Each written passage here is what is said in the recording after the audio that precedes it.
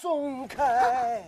这里是天庭，天庭有天庭的规矩，你们这些习惯得赶紧改一改。神仙是最守规矩的，没有仙家像你们这样随性散漫。记得从今以后，一事一物都要三思而后行，要不然出了事儿，谁都救不了你们。神仙怎么这么多约束啊？这古板的天条谁定的？你管他谁定的，天条定下来了，你遵守就是了。不要问那么多为什么。别怕，有我在。你看，这天庭不容不得妖吗？我这妖王都当天官了，怕啥？你们两个在这里等着，老夫我去就来。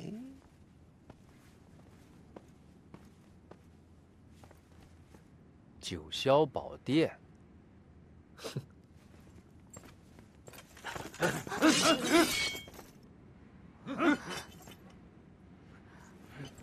干什么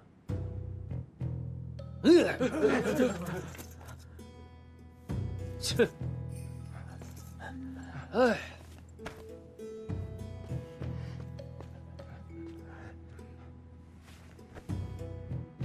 选齐来山石王上殿。哎呀，你们别拿刀弄枪的！哎，走开！哎呀！你跟我进去，他不行。什么意思？陛下并未宣他。为何只准我去，不准他去？我不妨与你实说吧。仙娥呀，仪中监呢，这些职务在天庭算不了什么上台面的职位。也就是你身份特殊，要是别人连殿都不用上，随便找个亲家宣读一番，完了。是这样啊，上不了台面的职位，哼，也罢，在这等我。跟我来。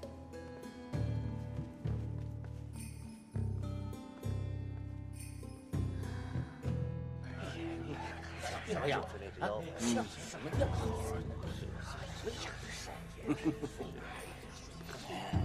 你看看，哎，小什么坏呀？这个这话了。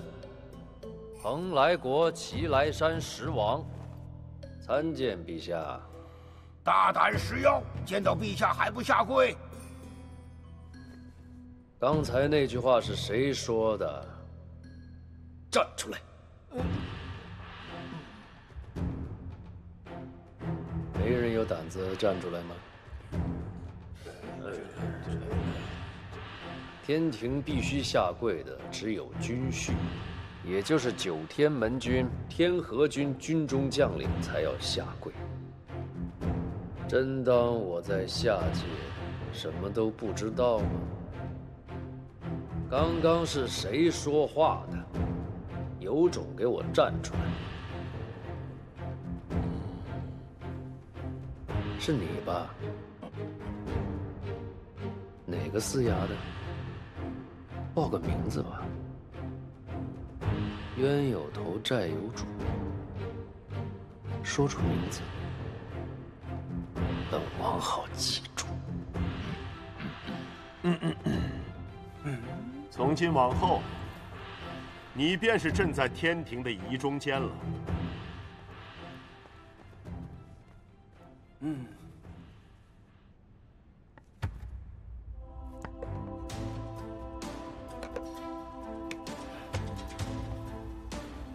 谢陛下隆恩。太白纪星，微臣在。这仪中监是你带上天的，那就由你带他安顿好吧。顺便再传授他些常识、职务、要诀与他，让他尽快接手相关事务。微臣遵旨。谢恩。谢陛下。好了，你下去吧。就这样。他还以为这仪中监是何等官职呢。还以为九霄宝殿要为他开个什么会呢。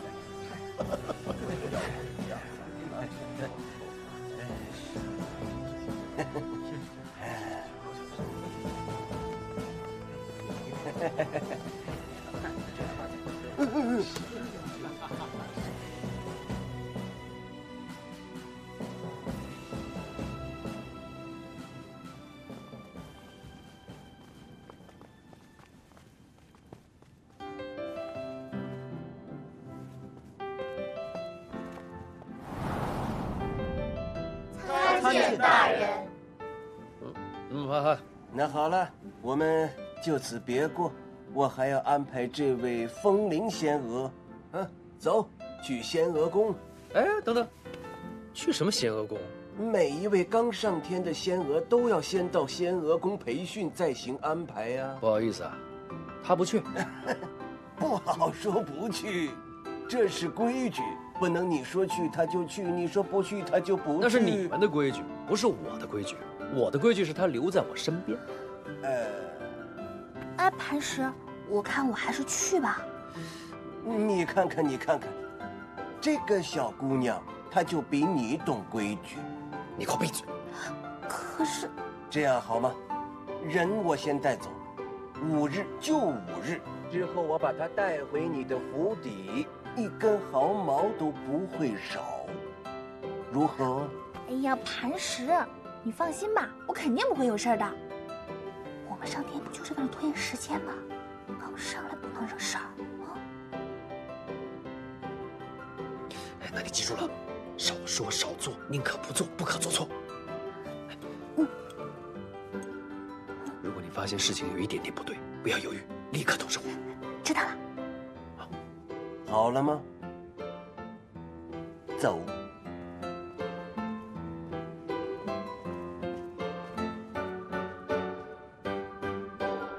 大人，这是仪中厅上下的情况，都写在这里了。嘿，没想到小小仪中厅这么多七七八八的事儿，都比得上一个县太老爷了。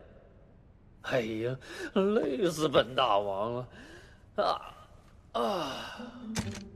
哎呦，没想到天上破规矩可真多，没完没了。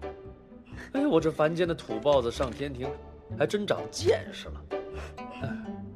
哎，行了，今儿大家都辛苦了，早点歇息吧。以前怎么样，以后还怎么样。反正我就占一个房间，应该不会碍事儿。月霜，这仪中厅上下一应事务，以后还是你说了算。你要需要用印的话，再来找我啊。是大人，那我们就先行告退了。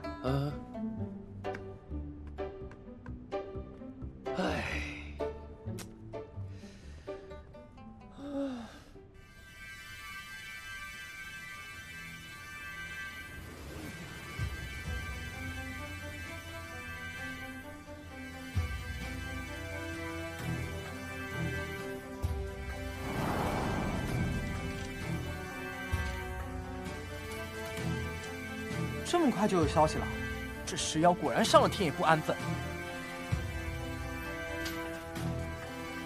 元生，召集画室境以上的天将。是。元生，通知监视的守将，密切关注石妖的动向。是。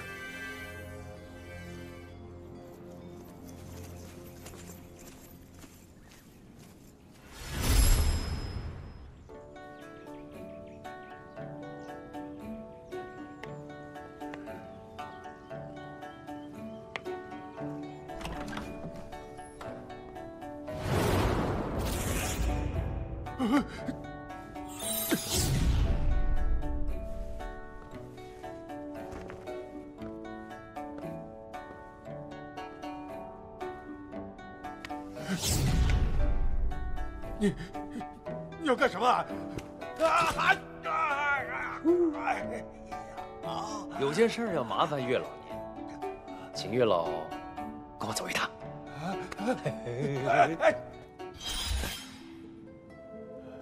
施法。是。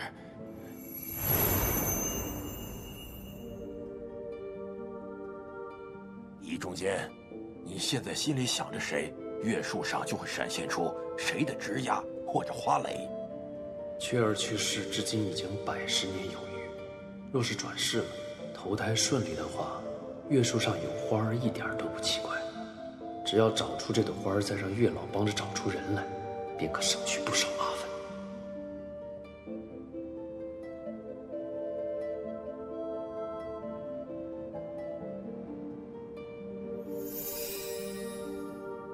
烦。哎，这怎么回事？你给本王讲清楚。没有红花，那说明你心里想的那个人还没有已成的姻缘。那行，再来。哎，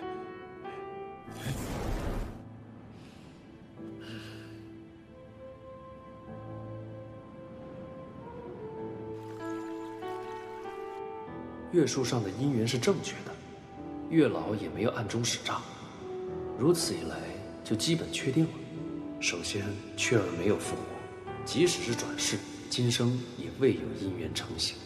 看来，要查雀儿魂魄的下落，还是必须要翻生死簿啊！想测的都测完了，老朽这就走了。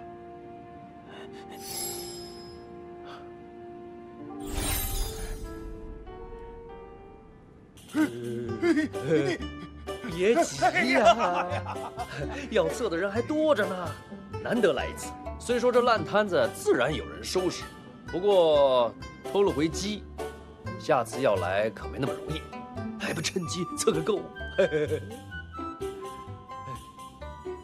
要不要测测他？而且我们两个名不正言不顺的，可是我为什么总是惦记你呢？你亲都亲了，是不是不想负责任你啊？不，告诉我！大胆施妖！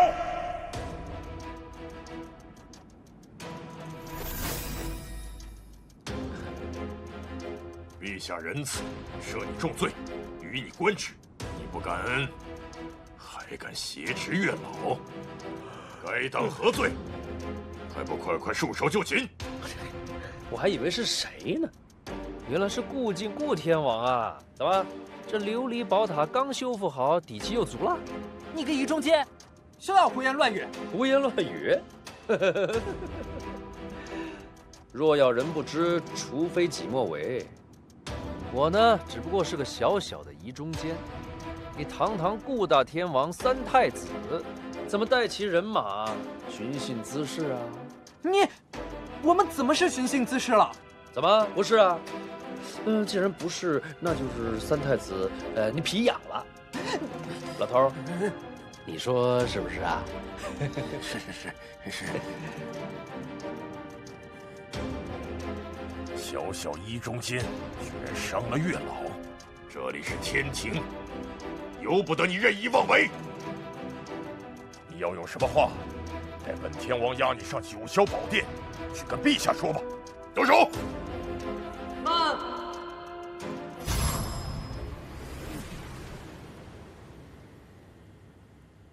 这不是在祁来山蹲点多年的无极童子吗？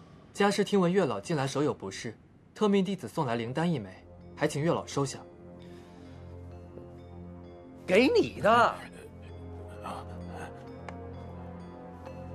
圣尊这种时候给月老送药，什么意思啊？给。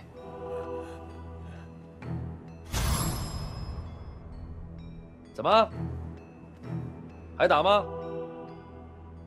撤！你们，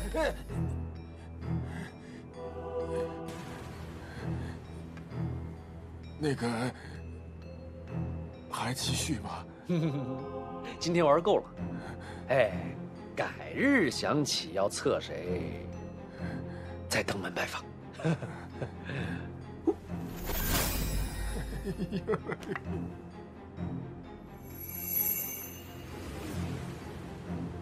就是这只石妖把北辰元帅给害了。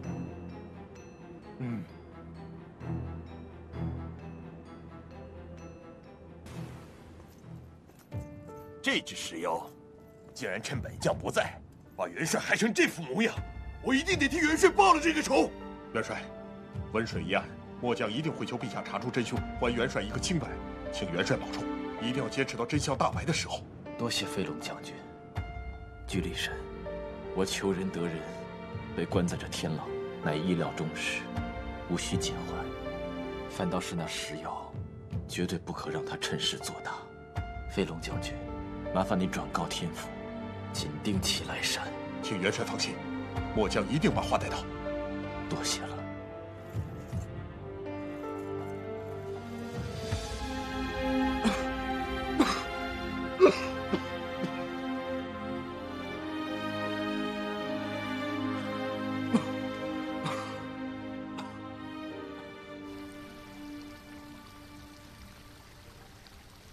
陛下，元帅伤势严重，陛下能否赐下丹药为元帅疗伤？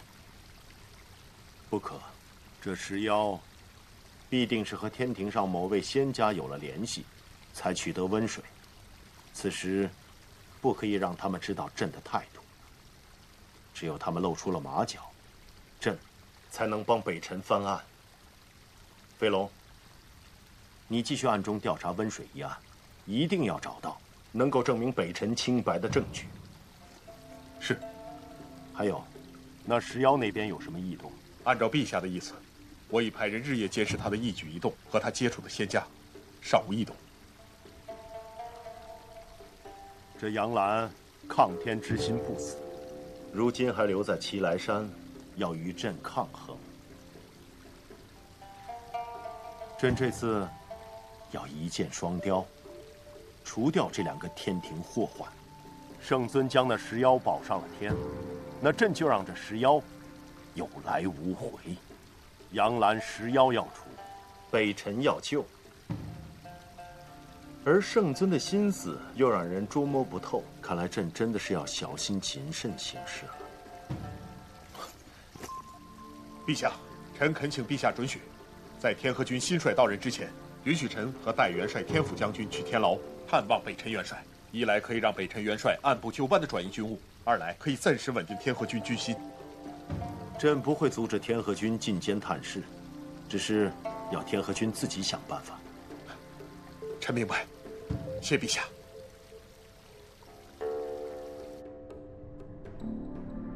想查本尊，忤逆本尊，那就要看看你有没有这个命了。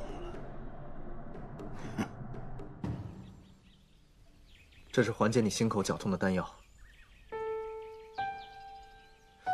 兰儿，跟我回关江口吧。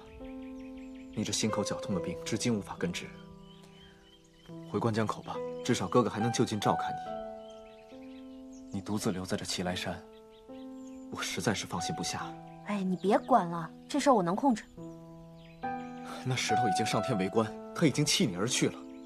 他是天庭仪中监，你是凡间蓝山圣母，天地阻隔，这就是结果，已经结束了。你留在这里没意义。这不是结束，这才是刚开始。兰儿，你知不知道，你一个人留在这里究竟意味着什么？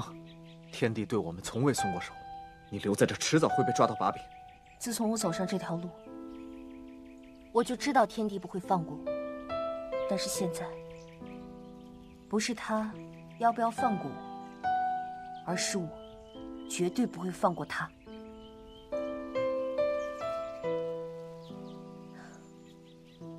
放心吧，我没事的，我会照顾好师傅的。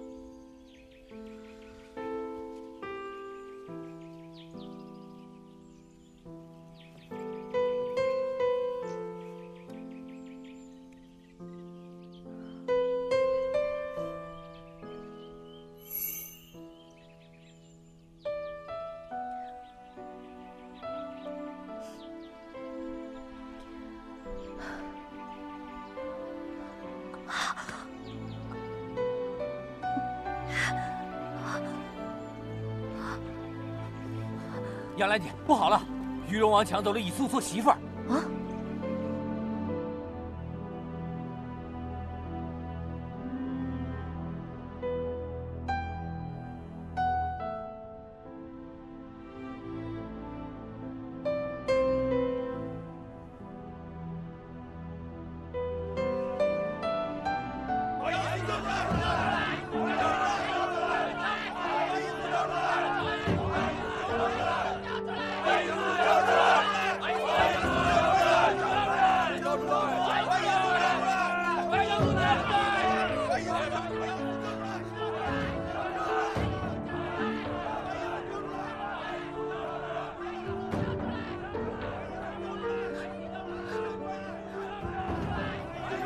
早就说这帮家伙信不过，干脆趁这次机会把他们都宰了算了。哎，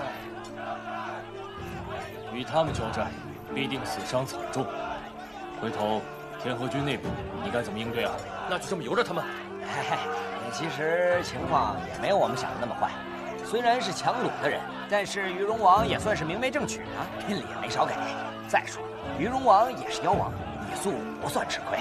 我看我们还是从长计议啊。哎，对，从长计议，从长计议，再从长计议，他们就该拜堂成亲了。你们不去，我去。出什么事儿，我鬼头冲一个人扛着，与你们无关。冷静，住手！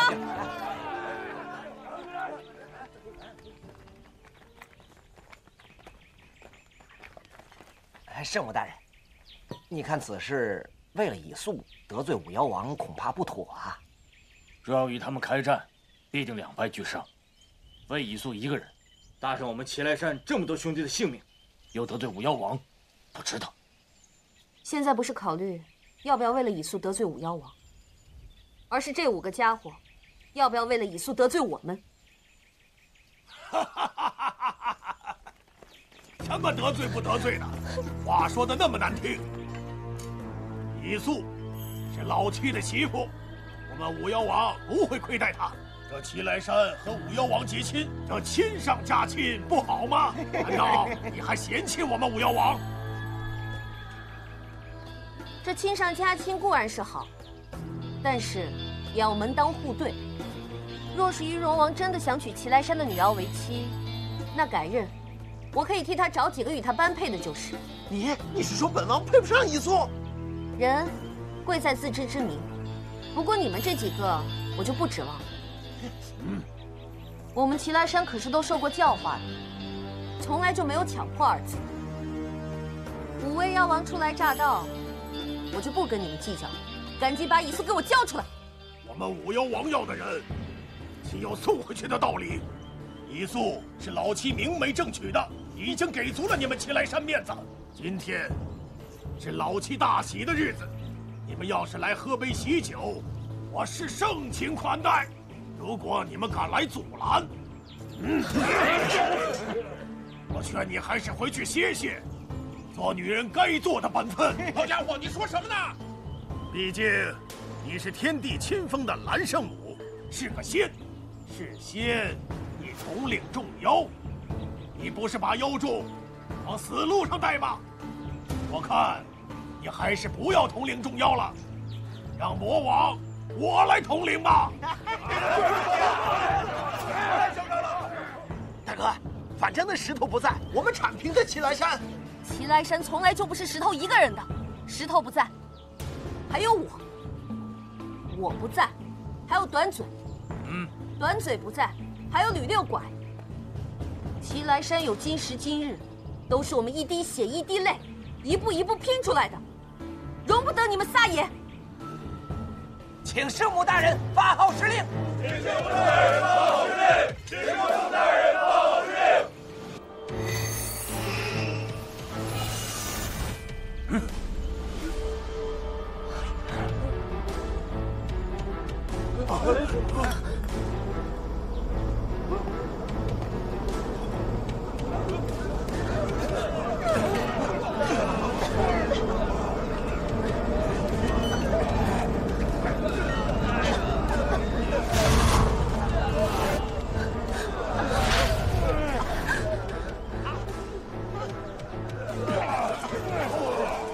你发的是什么东西？温水。祁来山曾在双羽山对天河军使用温水，你们不会不记得了吧？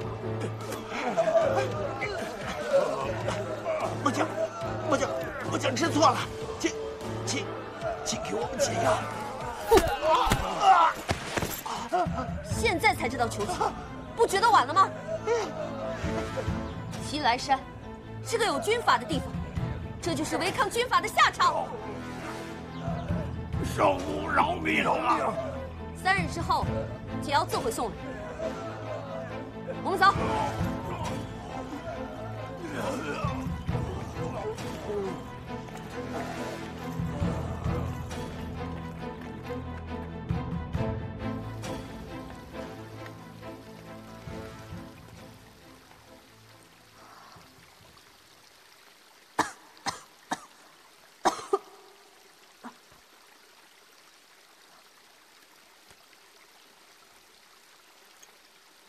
天庭一切正常，勿念。齐来山一切可好啊？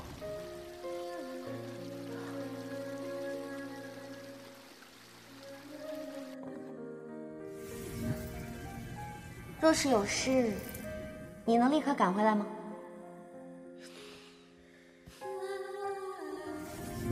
圣母大人有命，小石头莫敢不从。算你识相。齐来山一切顺利，无忧。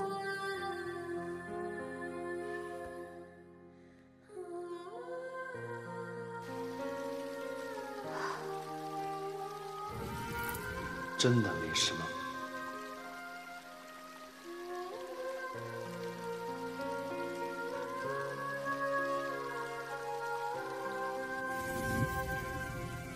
有本圣母在，你还有什么不放心的？倒是你，别提早被赶下凡，坏了我们的计划。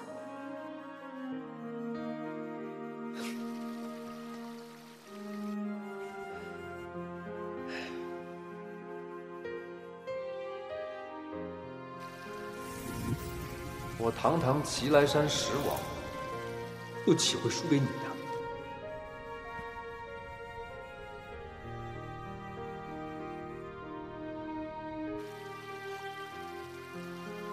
齐来山，辛苦你了。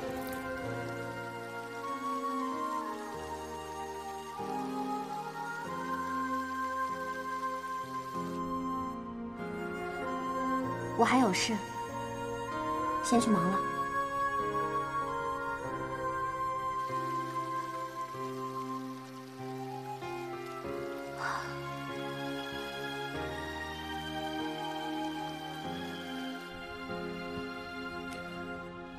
哎，真是的，我担心啥劲儿的。不管发生什么，杨澜都能应付他。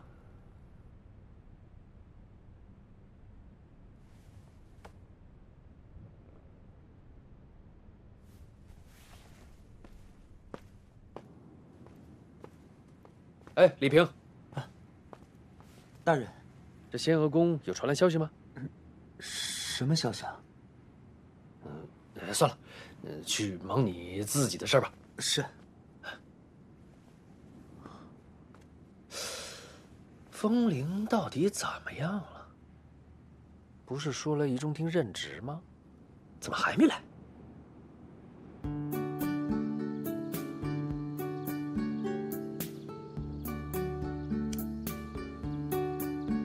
手，手再低点，腿再低点，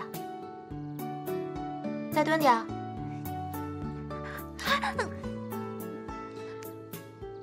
腰，挺起来，直起来，手放好，再蹲点，再蹲点，再低一点。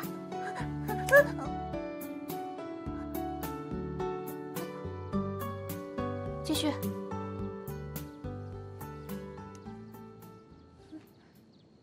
风铃，同石妖一同上天的。回元君的话，正是，他就是陛下信封的那个，准备送往仪中厅的仙娥。哼，什么人都往我这仙娥宫送。先前出了霓裳和韩薇的事，闹得我这仙娥宫乌烟瘴气。如今连同石妖的同伙，也丢到我这仙娥宫来。嫌我这仙娥宫还不够乱吗？本宫倒要看看他有多大的本事，顺便探探石妖的底。哼，这些可都是最基础的，你连这些都不过关，上面还让我3、5天把你全都教会了。我看呐，给你2个月，你都未必能学全。你就说。琴棋书画、诗词歌赋，这几样你哪一样会呢？啊？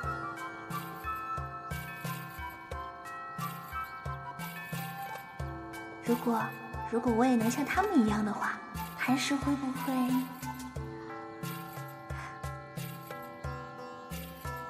又出神，接着练去。太阴元君到，元君要来检查大家的学习情况了，大家都好好准备一下。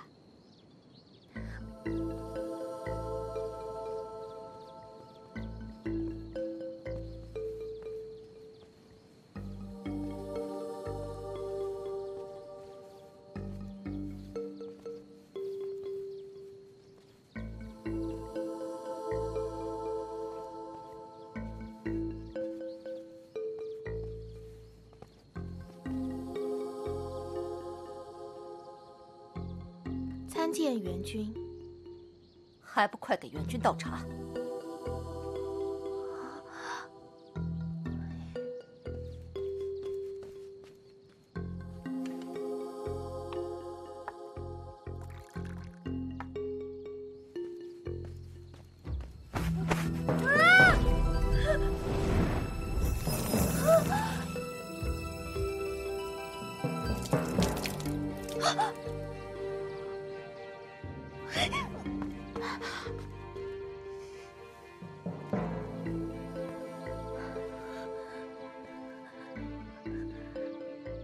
这姿色也就一般，皮肤太差，而且什么都不会，这比起霓裳来可就差远了。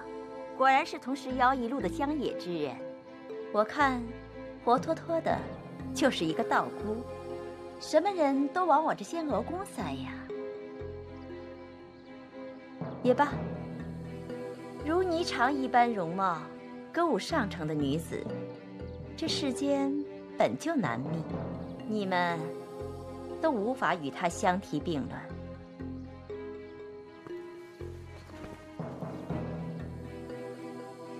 这妆容，这衣衫，都与天庭格格不入，难登大雅之堂。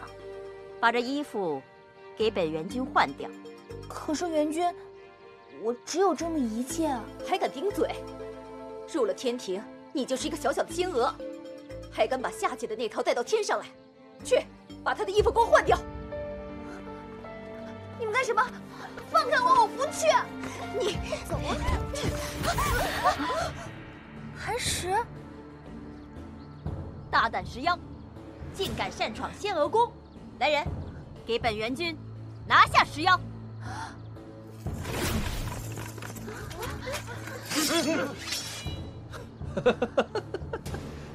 就这点人想对付我？哎，磐石，我看算了吧，你别惹事了。我石王的人也敢动，我教训教训，当我吃素的。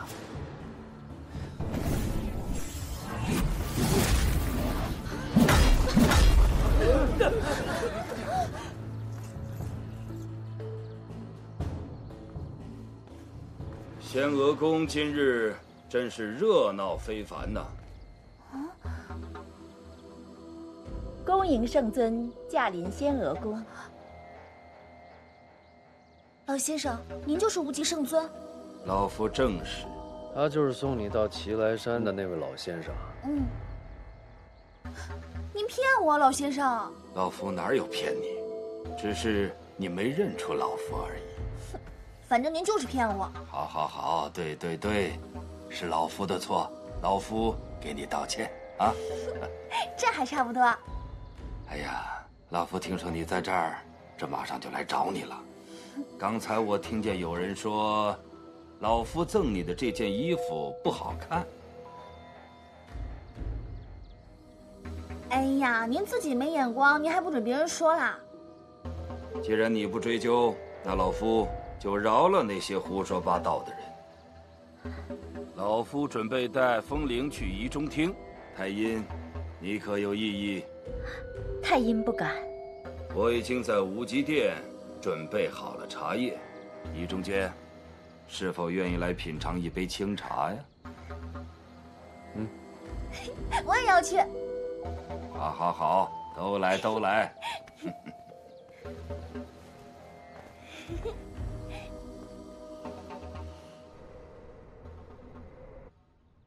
老先生，谢谢您刚才替我和磐石解围。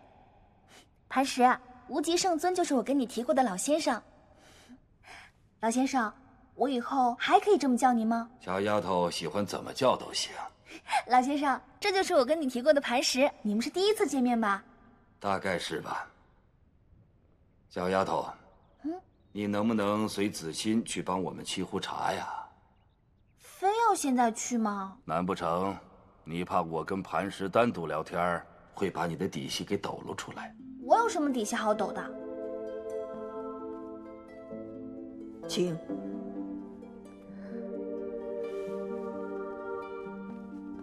小丫头是关心你呀。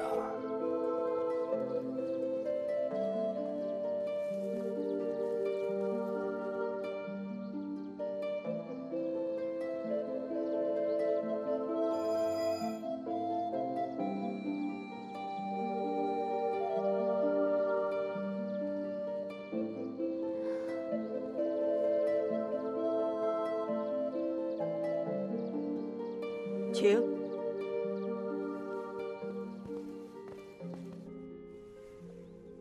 我和你之间的事儿与他无关，我不想把他扯进来，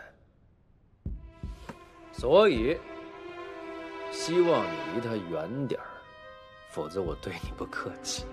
怎么个不客气法呀？想跟老夫斗，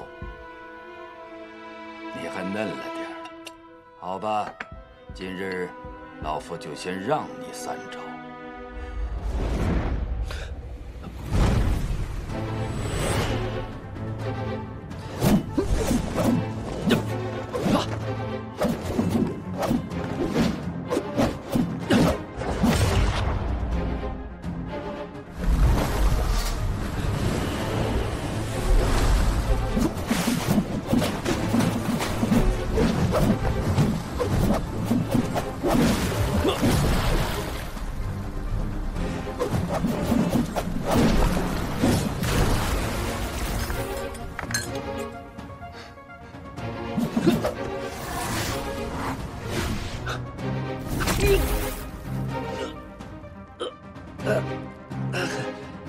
要杀便杀，老夫现在还不能杀你，老夫留着你还有用。不过，你周围可都是满满的弱点，你不会死，你周围的任何人都会死。你想用风铃来要挟我，是你让他上天庭做仙娥的？一中间不会以为我不和那风铃走近，不让他上天庭，我就没有别的办法，用他来威胁你了。我这次把他带上天庭，就是要给你提个醒。无论什么人，老夫想让他上天庭，他就得上天庭；想让他走，他就必须得走。你到底想做什么？你什么目的？来，咱们俩一起展望一下未来。怎么个展望法？你按照计划返天，直到天道顺行。你知道我说什么了吧？只要这一路走完，不管你和那个杨澜有何结果，老夫也可以视而不见，如何呀？